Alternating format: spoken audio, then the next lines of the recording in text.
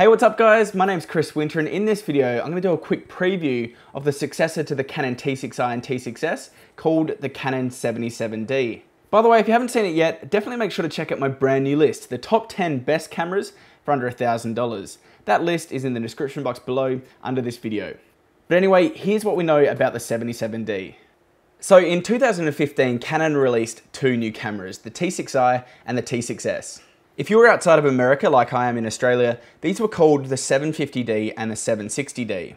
Now I had my hands on these cameras for a long time and did a lot of videos on them and found that they were really good, especially if you're either a beginner or in that kind of medium range. This time around though, the cameras are going to be called the Canon 77D, the T7i, and the 800D. And you know, I really wish that Canon would simplify their naming structure, but it doesn't look like it's going to be happening anytime soon, so we'll just have to stick with those names. So the Canon 77D looks like it's going to be having a 24.2 megapixel sensor. Now just for good measure, it'll also have 45 autofocus points as well. Now this is nothing special and it's nothing brand new or anything, but for beginners and pretty much most people, that's going to be more than enough. By the way guys, I was actually thinking about giving away a Canon 77D once it comes out to one subscriber, so if you're interested in that, let me know by leaving a thumbs up and I'll look into getting a spare camera. Now next up, we've actually got something that's pretty important and something that I'm actually really excited about on this camera, and that's the inclusion of dual pixel autofocus in video mode. Now if you've watched any of my videos over the last few years, you'll know just how good dual pixel autofocus is in cameras such as the 70D and the 80D.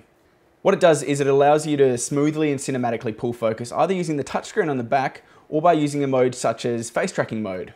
For example, I'm actually using that dual pixel autofocus right now using face tracking mode on the Canon 70D, and you can see even as I go back and forth, I've got no one behind the camera, it really does work well keeping my face in focus. So last year, the T6i and the T6S had something called hybrid autofocus, and you know, while it was definitely an improvement over the T5i models, it wasn't really on par with its bigger brothers. So to me, this is the biggest inclusion in this camera, and it's something that I'm actually really excited about, and I think you should be too, because it's a pretty big deal. Now, one extra little bonus that I wasn't expecting to see is that we've got an increase in frames per second from 5 frames up to 6 frames. Now, this isn't going to be a huge deal, but if you're into taking sports and wildlife photography, you'll definitely appreciate the difference. So one thing again that we're missing out with this new camera is the inclusion of 4K video. To be honest, although I didn't expect it, I am a little bit disappointed, but for most people, it's not going to be a big loss. And sure, there are some really great cameras out there that shoot 4K video at good price ranges. The Panasonic G7's a bargain at the moment, the G85, Sony have got their A6300 and A6500 models, but to me, I wouldn't trade 4K video for dual pixel autofocus, and I think that's going to be a big game changer for this kind of beginner entry-level market. It looks like we're also getting 5-axis electronic image stabilization as well, which could be good, but that's something I really want to test out with the camera in real world use, because sometimes with electronic image stabilization, it's not as good as it sounds on paper. Either way guys, I'm actually really excited about getting this camera, and so should you.